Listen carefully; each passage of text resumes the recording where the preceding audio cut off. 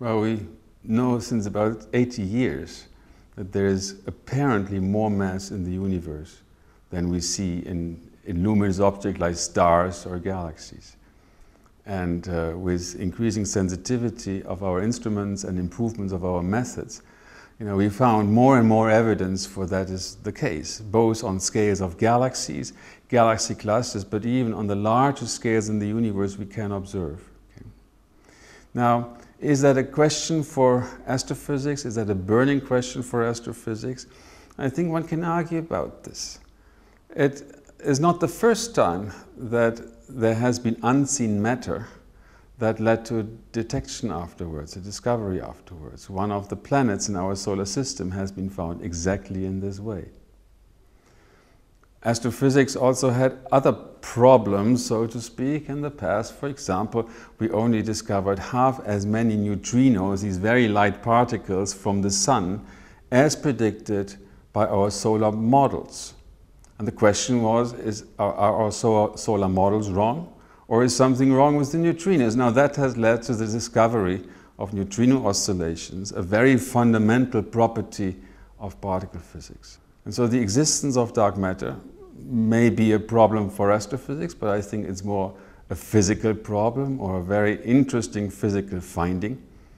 We know that our models of particle physics are not complete. We have a standard model.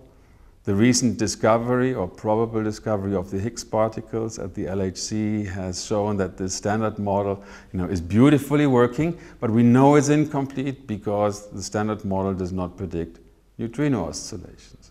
And so we need an extension of that standard model. And every extension of the standard model predicts new particles. And these new particles could be candidates for the dark matter particle.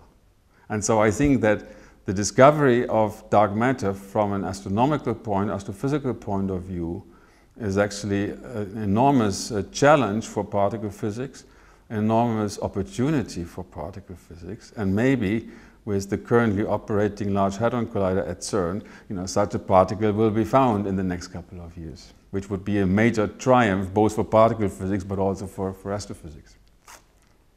Gravitational lensing has contributed a lot to what I said before, namely detecting, actually mapping dark matter in the universe.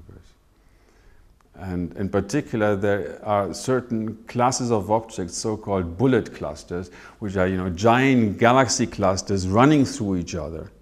And in these systems, you can actually check whether our current understanding of dark matter, of cosmology, and in particular of gravitational theories, are compatible with the data, or whether a modified gravity is compatible with the data. And these bullet clusters show that modified gravity is unable to explain the lensing effect. So lensing has contributed significantly to our understanding of dark matter. Cosmological models predict that if you have two galaxy clusters sitting side by side, there should be a dark matter filament between them. One of these filaments has most likely been seen with weak gravitational lensing. Now, when it comes to the other dark component of the universe, the dark energy, the one that gives you the accelerated expansion of the current universe, a discovery that was awarded with the Nobel Prize in Physics last year. There, gravitational lensing, in particular weak gravitational lensing, is seen as one of the four most promising ways of studying the properties of these dark energies.